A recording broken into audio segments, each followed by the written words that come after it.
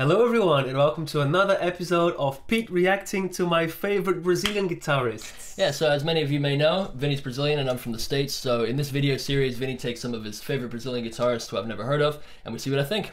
That's right, so are you ready? I'm ready. Alright, so today we are reacting to the very much requested Paulo Schroeber. He's come up in the comments so much. Guys, honestly, ever since we did Juninho Afran, which you guys wanted a lot as well, I think probably out of 10 comments, maybe like 5 or 6 are, can you please do Paulo Schroeber, can you please do Paulo Schroeber? So the time has come. Alright, so unfortunately I do need to start the video with a bit of a bad vibe, okay. Because he's died.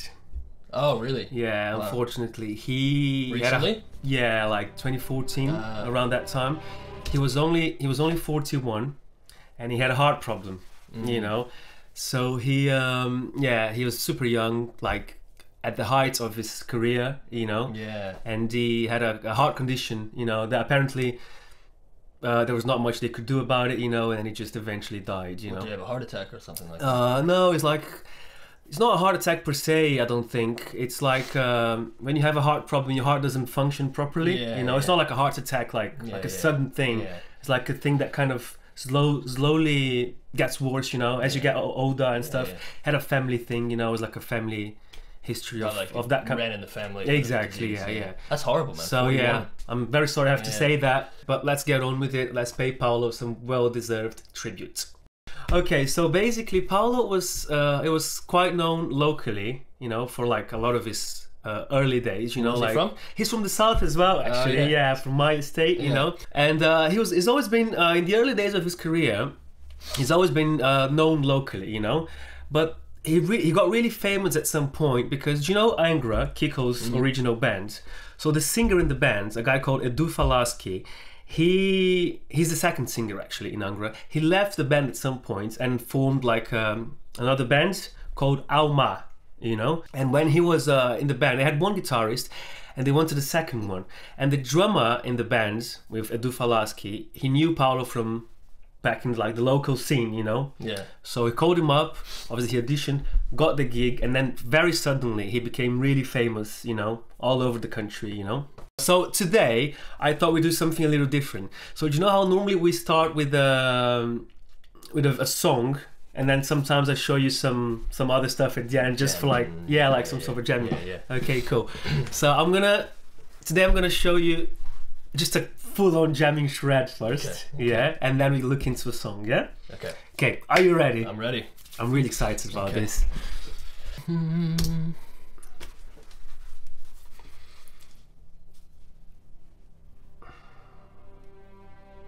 Just a little intro for you. Yeah. Super badass looking dude. Aggressive tattoos.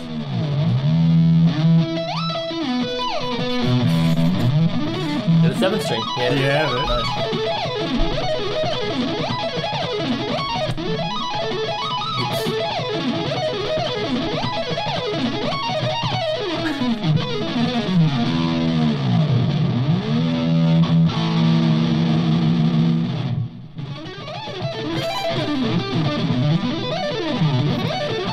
The slides, my goodness.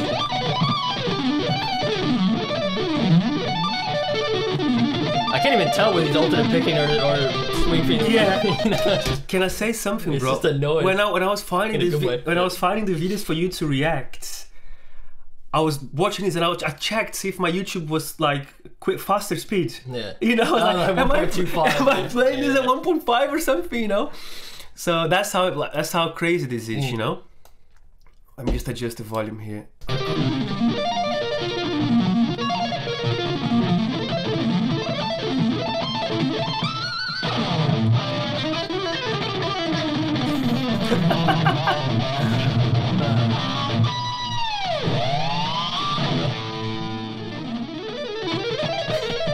Whenever you see that, did you see that? You know, like that symmetric, beautiful, like atonal stuff.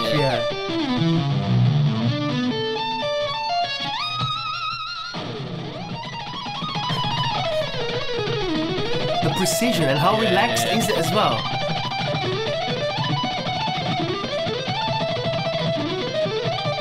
There's some string skipping going on there, it looks like, as well. There you go, just a little introduction. Okay, one thing I want to say about him that I've noticed straight away is, so a guy like him, you notice his guitar, it's nothing flashy. It's just a black guitar, with black pickups, black headstock. No, but my point here is he has nothing to prove. Everything that he proves is in his playing. Exactly. He doesn't need a flashy guitar to look cool. Man, I know so many stories. I knew a few people that knew him as well, you know. So I've talked to them like over the years, you know. Everton, another famous Brazilian guitarist, Marcos de Ros. He has a YouTube channel as well. He has a lot of stories about him because he used to be friends as well. They're from the same city, and man, like. When I was looking for this video, I'll tell you one little story, yeah? When I was looking for these videos, you can find diaries of studio recordings, you know, when they're recording the album with Almar. You can find little vlogs, you know, of them in studio. And the first thing is like, he's a super nice guy. Funny, very like amazing sense of humor, you know, really humble as well. You know? And there's one part, for instance, that like they're recording this doing takes for a solo, and he lays down a take, and it's like stupidly fast and clean and beautiful. And then he's like, he hears it once, and he's like, "Oh, that's awful, mate. Just delete that. Let me do it again. That's messy as fuck," you know. And everyone's like, "Okay." We didn't hear that. Yeah, and then he does it again, and then he's like, "Oh, that's terrible. No. That's and it's so clean, you know. It's perfect." And then at some point, the members in the band, like Felipe, the producer, even Edu Falaschi, they're like, "Is this guy serious?" You know. And then there's a third take, and it's like, "Oh yeah, I'm happy with that," you know. And it's just the same every time. They didn't hear any difference. Yeah, exactly. You know. But these people, these people I know that knew him as well. They always talk about how obsessed he was with like his technique, you know. It was his thing, you know. He has this really unusual phrasing that he always pushed himself, like when, you know, the extra mile to not sound obvious, you know, and like the cleanness and how tidy he was is like is the two things that everyone talks about him, you know. How much he didn't want to be just another guitarist. He wanted to have like more exotic phrasing and everything. And like how technical he was, you know. So there we go, little introduction to Paulo. So let's check out an original song by him now, yeah. This I'm excited for, because with that technique, you can do anything. You Exactly. Right, so this is a song he's done probably about a year before he died. You know, it's a song called "To My Father," and you can say he's already sitting down and stuff, you know, because he used to say that he was always tired because of his heart condition, you know. So extra hard so at some point it got quite hard for him to gig as well. So he had to leave Almar and move back to the south and just rest and relax, you know. For the last, I don't know, few months to a year, you know. And then these videos from that time, it was very special. Obviously, it's a dedication to his dad. And man, the sound in this, well, you tell me. You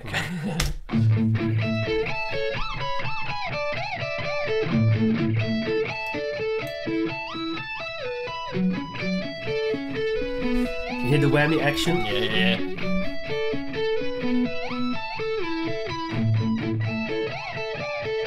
Check out those shades in it.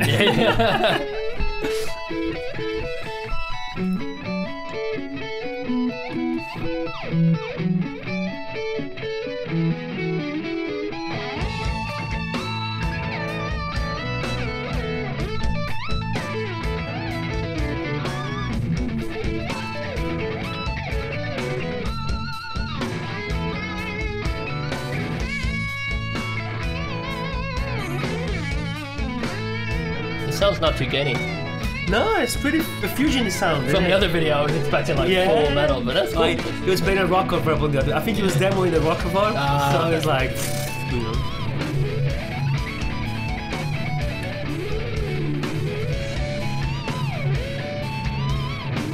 Middle pickup as well. Sure, interesting choice.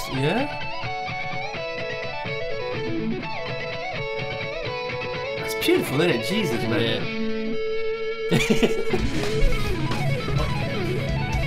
Here we go.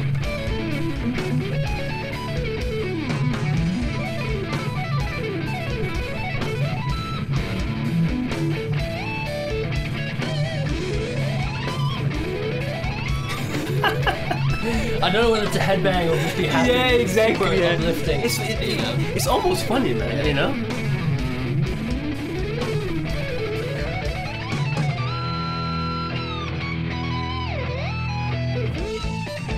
harmonized as well. Yeah, exactly. Except for now. And you have different lines intertwining as well, you know?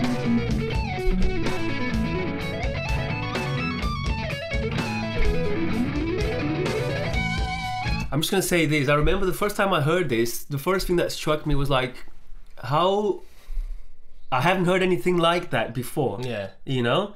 Like, I've heard a lot of, you know, Paul Gilbert playing classical music and everything with like all these like kind of different guitars popping in and out.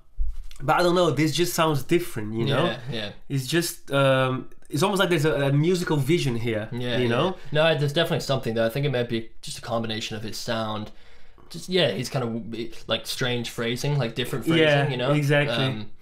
I don't know exactly how to describe it, but I hear it. Yeah, you know? it's hard to pin it down as a genre, innit? Because it's not rock fusion. It doesn't sound like that, you know? It doesn't sound like metal, you know? It sounds very, I don't know, very musical in a very guitar-y way, and it's almost like there's a lot of just composition skills behind it, you know. You can see the guy, he was trying to do something, you know. It sounds like a classical piece, like in terms of composition, right? Know? So but rocky and modern, you know, and everything. Yeah, that's cool. That's a very cool mix.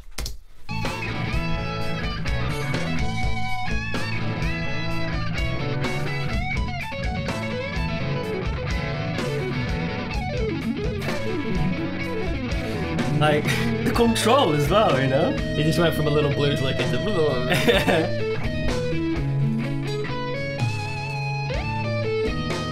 That's very fusion line, that's really cool.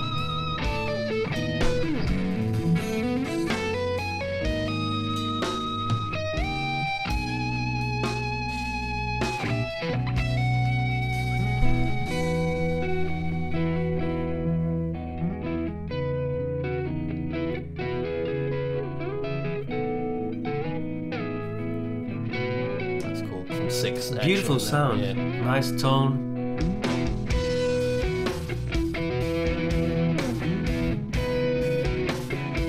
Bit of contemporary dancing going on as well.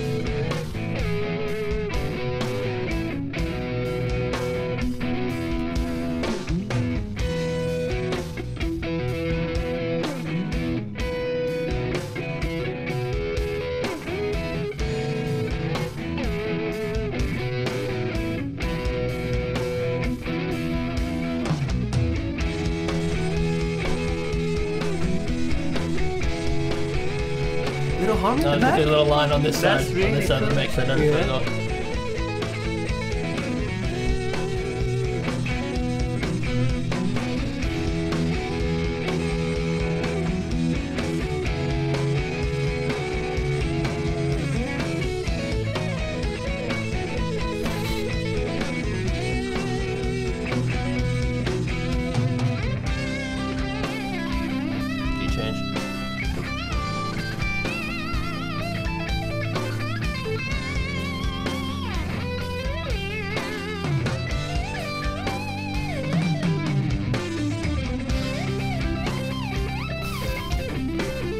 That's a really cool sound. It's wicked and it's very creative, man, you know.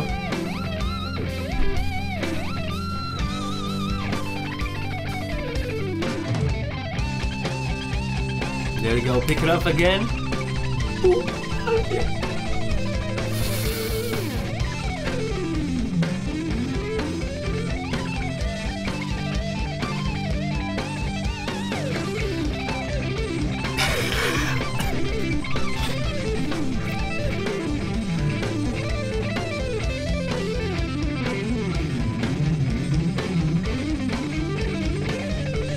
The stamina. Yeah, I was just gonna say I can't. Went on for like 30 seconds straight. Can you hear a bit of Dimebag in his playing? Well, since you mentioned he was a big Dimebag fan, yeah, I think so. Yeah. Yeah, it's not, but it's not obvious though. You know, it's not like he's not a Dimebag copy. You know, like a lot of people tend to. You know, like you see a lot of people who are like Dimebag clones. You know, slash clones, whatever. But I think, because he uses the whammy bar in a way that Dimebag those big does, openings as well, you know, and like the symmetric, you just go up and down with the shape. There's that diminished shape, like in technical difficulties as well. You know, that string skipping bit. I saw him doing that, especially in the other video. You know? Yeah, exactly. Cool. So probably a little bit like that, you know.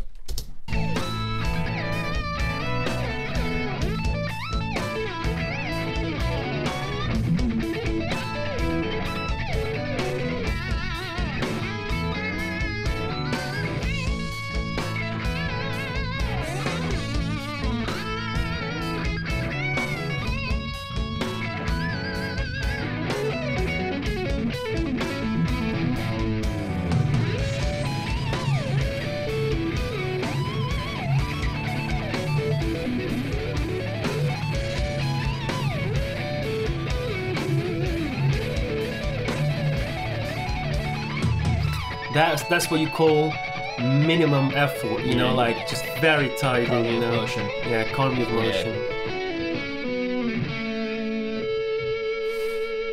There you go. Wow. What'd you make of that, bro? That was beautiful, but also insanely aggressive. You know, Good, it was right? like, yeah, it's just very. It was he had he was different, you know. Yeah. He was like he was trying to do something different, you know. That's the main thing that strikes me when I watch that, you know. I don't think I've ever heard anyone shred that intensely in a major key. You know? Yeah, exactly. Like, yeah. The whole thing was in major, you know. Yeah. Except for a few little like odd chords here and there, you know. But it was like, but yet it was like. Yeah. There's another story Everton told me that the first time he saw him live, it was like with a function band in this party, like in the south of Brazil, you know. And then he was just like, he was just watching and they didn't know who he was. It's like, oh yeah, the guitarist is good, you know, like guy, you know, long hair and stuff. Yeah. And it was like pop songs and rock songs, you know, Bon Jovi, that kind of stuff. And then at the end, the last song of the gig, they played fucking Hostile by Pantera. Oh, and then he ripped the solo and everything. And Everton's like, my friend's like, who the hell is that guy? You know? Yeah. And obviously later on he knew about him. They became friends. Then obviously a few years later, Paulo became quite famous in the country, like I said, you know, because he joined Almar. Yeah, and he was a lovely guy, very, very humble, you know, obsessed with his technique and with music, really, you know. So there you go. Yeah, man. So there you go, guys. Thank you for watching another Pete and Vinnie reaction video. As usual, if there's any other Brazilian guitarist you think Pete should react to, please let us know in the comments and we'll make sure that happens for you guys. Also, let us know in the comments what you thought of this video. Did you know who Paulo was before this video? Did you enjoy his insanely clean technique? And as usual, if you did enjoy the video, please give it a thumbs up and consider subscribing to our channel for more videos just like this one. So until next time, see ya!